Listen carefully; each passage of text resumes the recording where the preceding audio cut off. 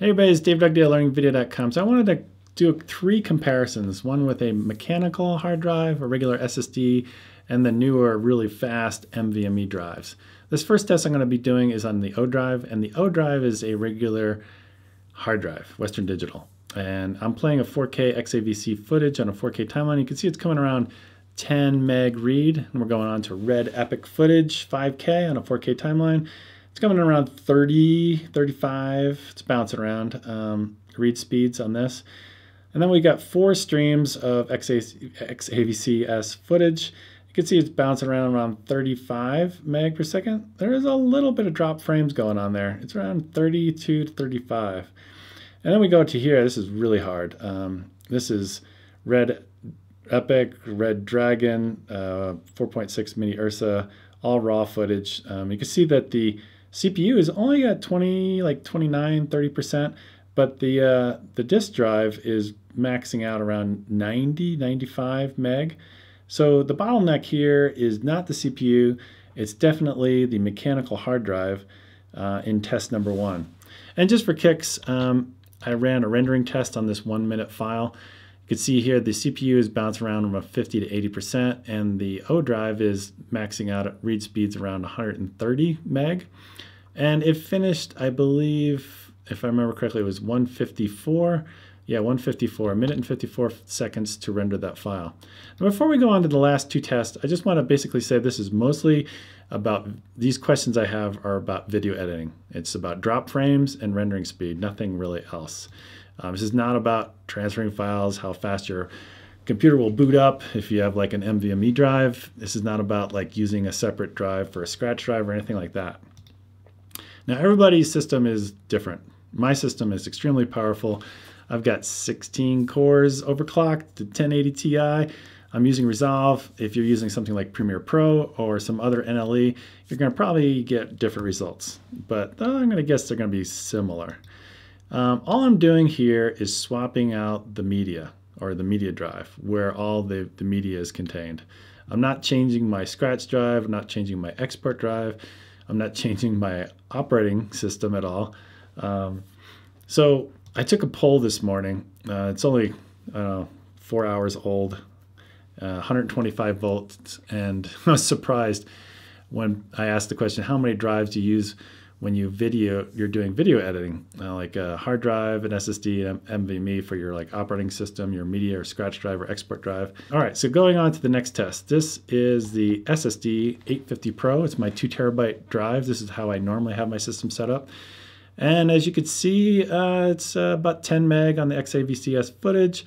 Then we go to 32, 35 read speed on the Red Epic 5K footage. And going on to this one, the 4 streams, there's no drop frames, but you'll notice that the read speed definitely went up. Before it was only 32 to 35, now it's hitting 40. And there's no drop frames here. And then we go into the very heavy raw footage. You can see definitely it's maxing out. You can see the CPU is at 100%. But the drive is only at 310. It has more headroom. This drive can do 500 meg.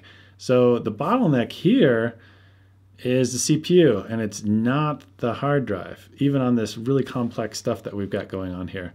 So I went ahead and I also rendered this out. As you can see, this is towards the end of the render, and it finished at 127.